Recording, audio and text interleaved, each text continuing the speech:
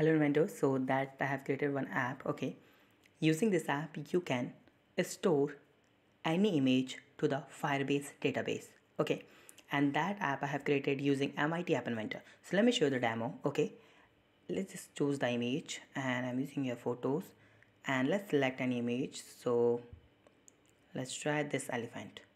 Okay, and unique name to store, so I'll put that unique name is 4. Okay, and let's click on convert and upload because we have to convert that image to base 64. Okay, and then we'll store that. So convert and store, upload. It's done. Now I want to see that image. Let me just upload another one more. So suppose image, and let me just try this one image, and that image name is 5, and convert and upload. Done. Now let me just check for one image. So as you can see the label box like this, image ID. So let me just put the 4. Okay, and let's click on the image data. Okay, or fetch data, you can use that name.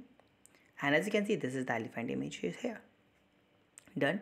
It means we can easily upload any image to the Firebase and we can fetch the image from the Firebase database in our MIT App Inventor app. That's amazing app that I will show you how we can do this everything tomorrow step by step. So if you have any doubt, you want me to add some features in this, so just comment on the video. I'll try my best to solve your problem. Thank you so much for watching this video. Please subscribe my channel, like this video and share this video. Have a nice day. Be safe. Bye bye.